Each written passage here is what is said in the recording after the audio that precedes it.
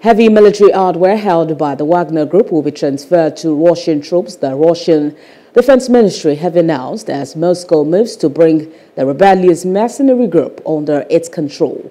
Wagner chief Prigozhin led a brave mutiny at the weekend in Russia, sparking the most serious security crisis in decades and raising questions over Putin's grip on power as Moscow's war in Ukraine drags on.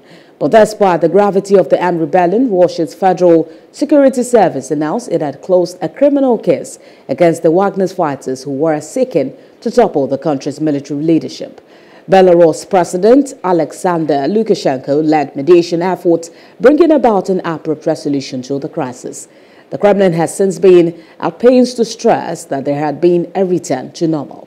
And in Ukraine, the President Volodymyr Zelenskyy has visited Ukrainian forces fighting on the front line that runs through the eastern Donetsk region and south of the country, decorating troops on a day in which he said his forces had advanced in all directions.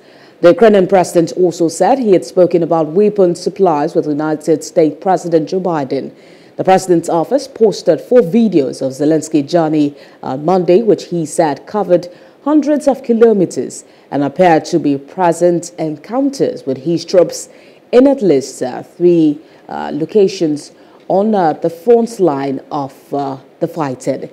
Ukrainian forces also repelled Russian counterattacks at several points on the front, including near Bakhmut, Lemon, where the fighting is said to be particularly fierce right now.